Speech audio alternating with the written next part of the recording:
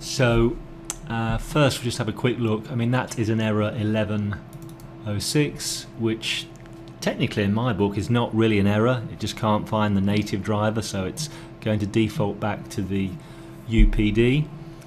Let's just have a look if I've got any. Just going to filter on event ID 1116.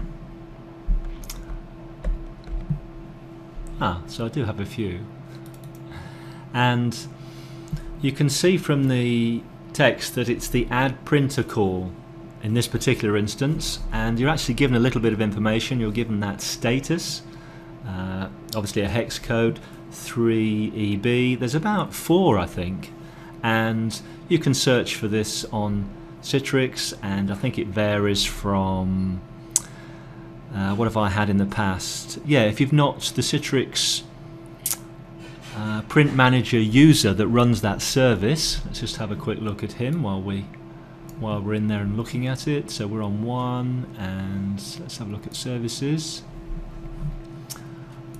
First thing to point out, let's stay with the Citrix.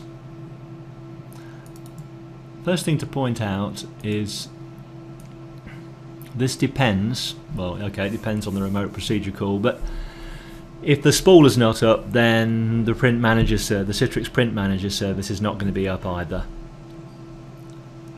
So sometimes this particular user, which has kind of a power user right, but it has the absolute minimum rights to be able to print and basically load, I think, a device driver, basically to do that auto creation method. So sometimes that doesn't have enough access. So I've cloned Citrix servers in the past. Admittedly, I don't do that anymore, and the cloning process somehow interrupted the permissions or user rights for that particular user. So you can actually recreate it in a special way, but there's little utility that you can use to recreate the print manager.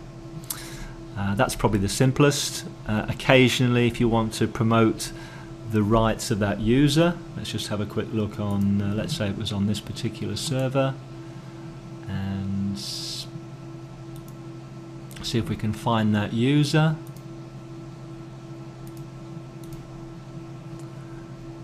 There it is. So occasionally, just for troubleshooting purposes, you see it's a power user, and I might just make that a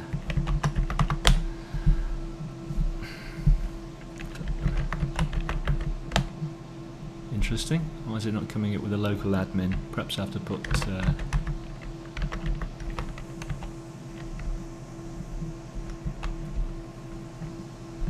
good work. Anyway, I would check name. It didn't come up with anything. I need to do that properly next time. So I would make that a member of the local administrators. Obviously I could do it the other way around when I think about it. Simpler to go into there and then add it from here.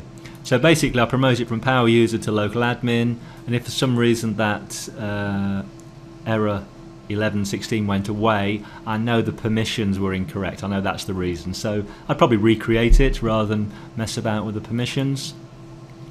Let's go back to the where are we on the application log? I can't remember which one we were on. Maybe we were on the first one. Okay.